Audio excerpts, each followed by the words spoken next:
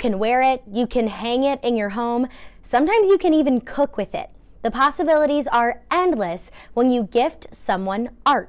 Sometimes if you look around and say, oh, the folks have everything, well, get them a piece of art. It's personal. At the LAA, you can find mosaics, you can find handcrafted jewelry, paintings, you can find encaustics, you can find handmade textiles. All of the art in the retail gallery is from our member artists.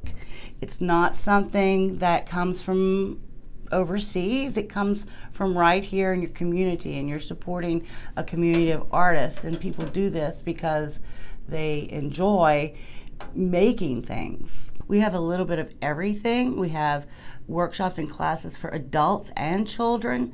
It's something to give a gift of art would be maybe to give a gift certificate or something that a child or an adult could use later on. I think it's great to buy art for kids, and I always say, then now you're a junior collector. A lot of times, family members, they all have something.